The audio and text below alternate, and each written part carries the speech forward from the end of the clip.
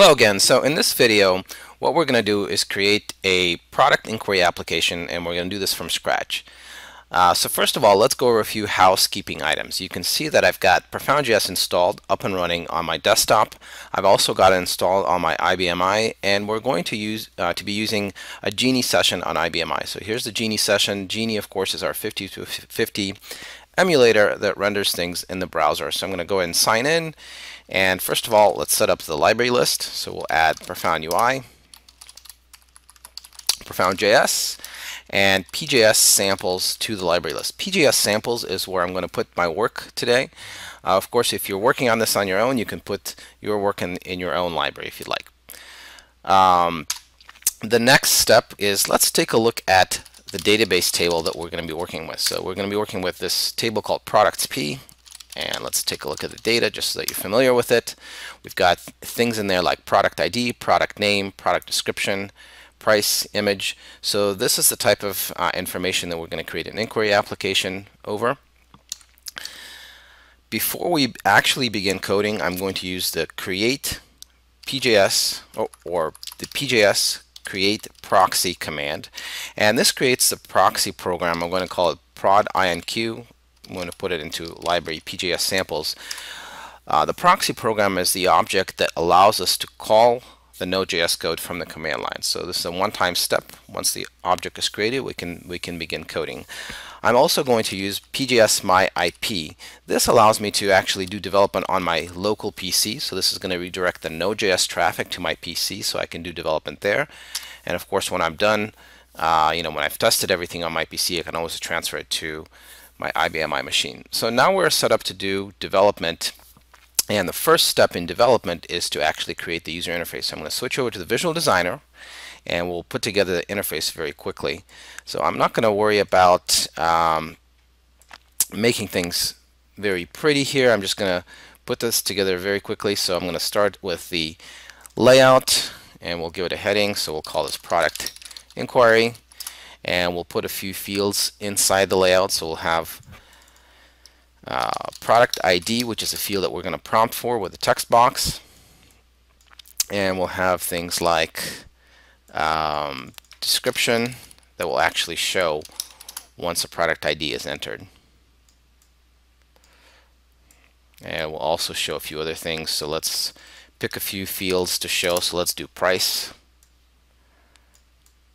And let's do an image that will show. So something like this, and then we'll add some buttons, and we're pretty much done with designing the interface. And now I'll go back and assign values and properties to everything. So first of all, the screen, I'll call it screen 1. So that's not very creative, just need to give that a name. And let's go ahead and assign field names. So I'm going to go ahead and name things the same way as they are named in the database file. So same names are going to be used. Note that this name right here is not case sensitive. When you're using the names in the program, they are going to be used as lowercase. So that's why I prefer to name things lowercase here as well.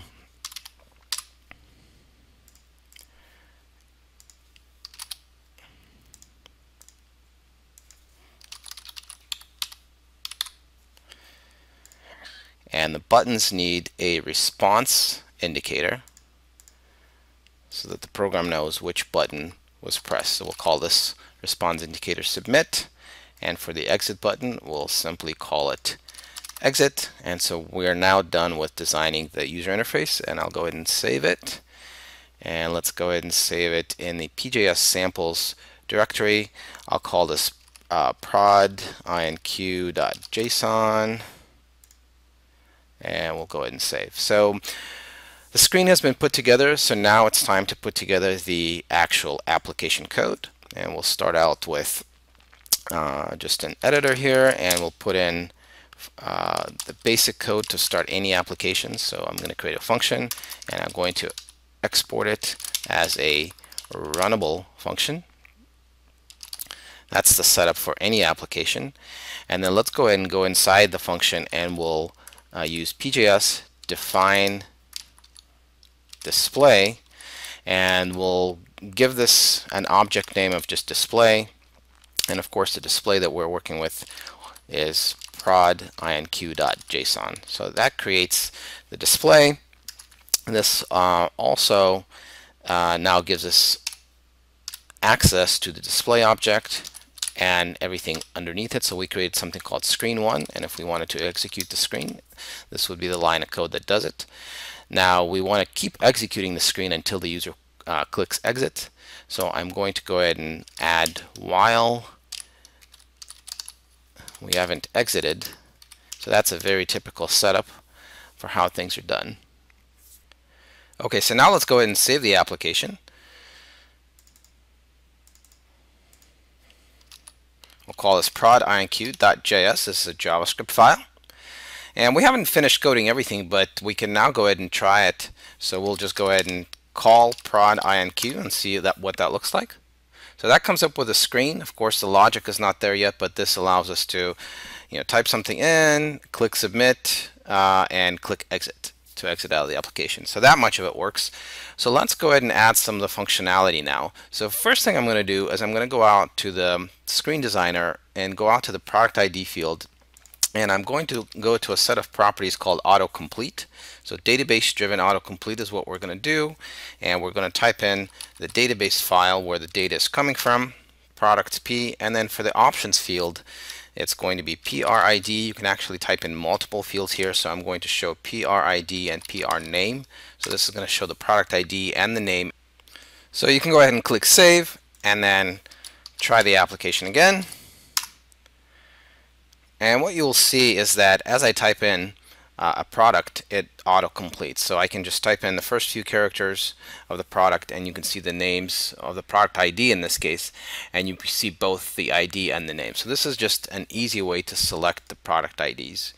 Now let's go ahead and go back to the code and type in some code that will allow us to actually look up the information in the products file. So we're going to use record level access for this, and the first step is to define the table.